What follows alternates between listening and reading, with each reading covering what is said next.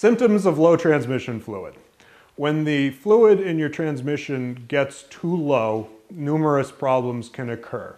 Since the fluid in the transmission is responsible for lubricating the transmission, powering the transmission, and cooling the transmission, you can run into situations where the fluid overheats because there is not enough of it, the vehicle will not move because there's not enough fluid to propel it, or the vehicle will start to see failures internally, such as bearing failures and gear set failures, because it has insufficient lubrication.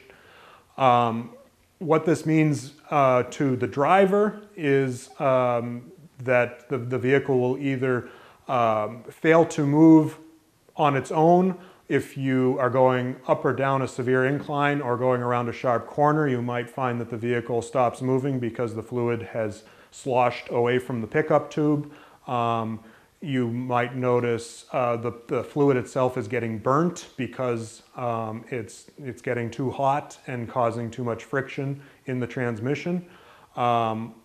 Or ultimately, like I said, the vehicle may no longer be drivable because the fluid is too low.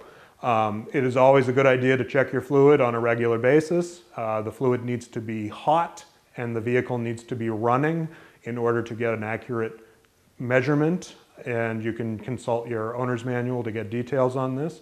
And you want to be very careful when you add fluid that it is clean, because the slightest contaminant in transmission fluid can cause other problems, such as debris in the valve body.